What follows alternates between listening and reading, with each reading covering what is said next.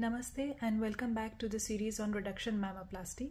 In the previous videos, we have already seen what are the standard markings and measurements in cases of breast reduction. What do we mean by the use of different pedicles and on what vascularity they are based? What is the meaning of the different types of breast reductions, and usually what are the most commonly used techniques? Now we will further go in detail to the Weiss pattern and the inferior pedicle technique along with which it is combined, and it is still one of the most commonly used techniques in the world because it is reproducible, consistent, easily taught, and it is used for a wide variety of breasts of different shapes, and it also gives consistent results. But the problems that we have faced with the Weiss pattern is that because of the inverted T-shaped scar, there are problems of healing at the T-junction, and in case of inferior pedicle technique, the breast tends to bottom out over a period of time. That is, due to gravity, when the inferior pedicle descends, the pendulous breast shape is lost and it tends to give a more boxy appearance. Also, we cannot use the inferior pedicle technique in cases where the nipple areolar complex is very far away from the inframammary fold, because that would mean that the pedicle with which we are basing it on becomes extremely long and therefore it can hamper the vascularity. So now, with the patient in the standing or the sitting position and the surgeon being comfortably at the level for breast marking, imagine that this is the chest wall and the breast of the patient. So we will use different markers for the landmarks. So with the blue marker, I am going to first highlight what we have to note in general. So it gets confusing along the way when you're not used to seeing these surgeries day in and day out. So how do we remember the easy ways to remember the markings? So the first thing that you should do is mark what is standard and mark what is obvious. So first we are going to mark the midline of the patient. So a measuring tape is used for the patients, or over a period of time you can also do it freehand. So from the Ziffy sternum, the marking is done. Down to the Ziffy sternum, it is done from the sternal notch. So this is the midline of the chest wall of the patient. Then we have to mark the breast meridians. So the important point to remember is that the breast meridians start somewhere from the mid-clavicular point and they go along the breast. Now it is not necessary that the nipple areolar complex in the breast will correspond to the breast meridian. It could have shifted towards lateral or medial side depending on how heavy the patient's breast is and how they have developed over a period of time. But the markings that we do have to be such that once we reposition the breast, the nipple areolar complex should correspond to the breast meridian.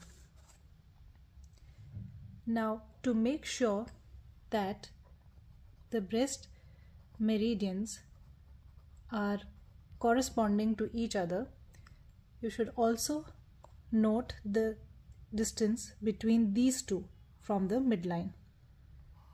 So you should note 3 standard places where they should at least be equidistant, so that once you move the breast up, you are sure that you are doing it in the correct orientation.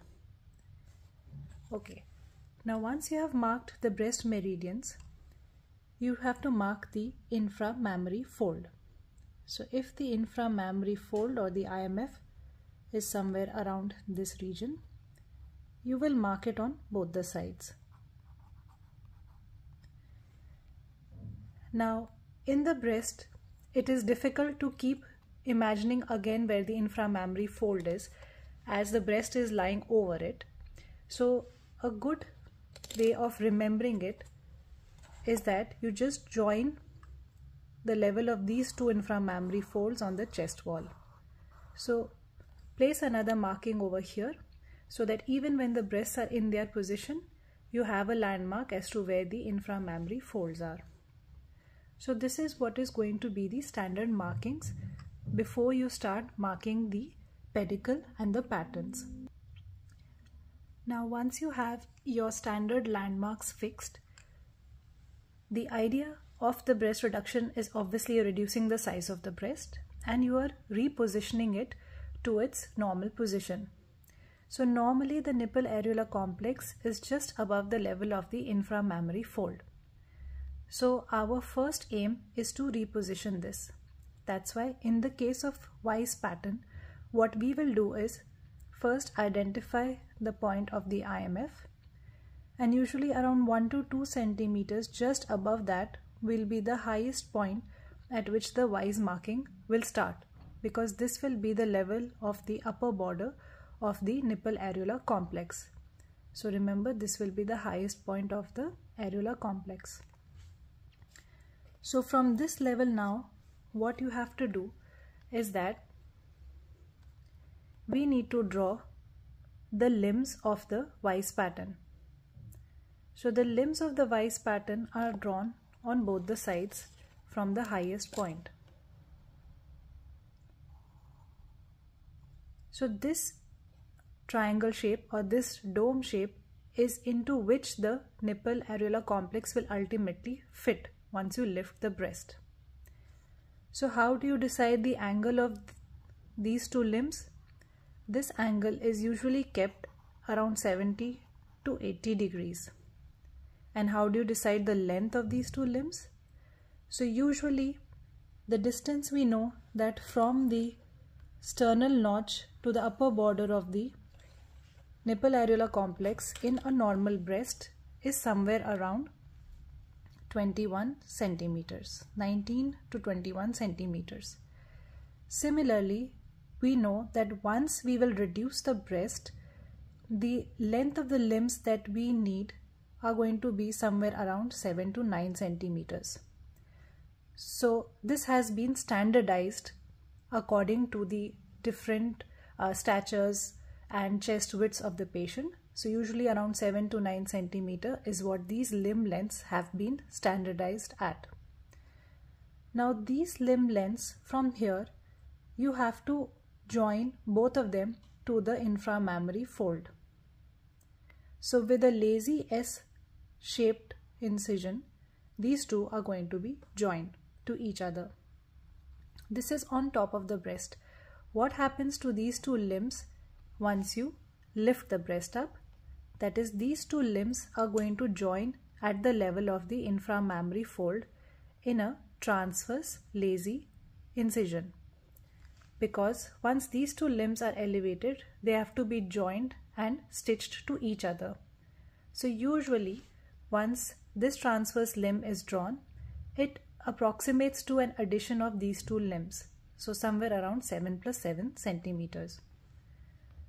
Now once these markings have been done, you will understand that this is the marking of the Weiss pattern. Now what about the marking of the pedicle? So our pedicle on which the nipple areolar complex is going to be based is the inferior pedicle. So imagine in this case, now one breast has been turned up. This is the normal position of the hanging breast. So for the pedicle, we keep a base width of around 8 centimeters. So this whole thing is going to be around 8 centimeters and it is going to extend to just beyond the nipple areolar complex to enclose the entire NAC on which the pedicle is carrying it.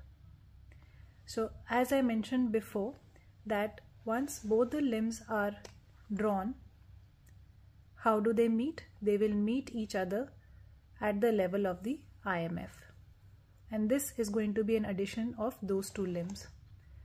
Now the point that I had explained in case of the Weiss pattern is that the final scar is in the form of an inverted T shape. This T-shaped junction is the one that creates problems of healing, and there can be dehiscence or skin necrosis.